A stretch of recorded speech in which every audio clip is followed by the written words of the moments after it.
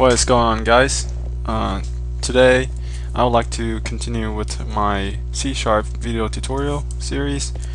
Last time I showed you guys how to send data through a serial port, and a lot of you guys have mentioned that I should do a video tutorial of reading the serial line also.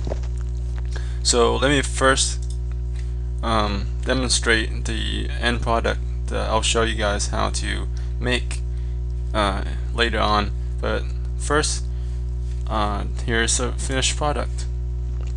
So I have a Windows form where I can send data over a serial line, and I have attached my just remember that you need two USB to TTL converter, and you need to get the COM port names and use those COM port for the serial communication. But I also want to mention that this will work with Arduino, the TX and RX line, and any other UART supporting platforms like the PandaBoard or the BeagleBoard, whatever it is.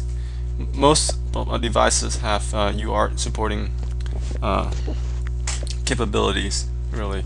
So let's begin. So I'll open my port, and then I'll demonstrate first the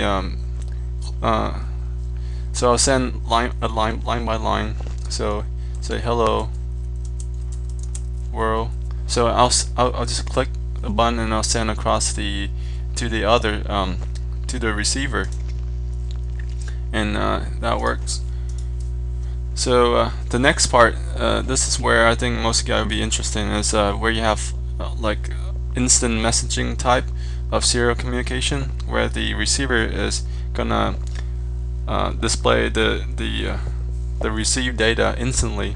Okay, so I have my option clicked. So this is where I just type and it'll show up on the other side instantaneously.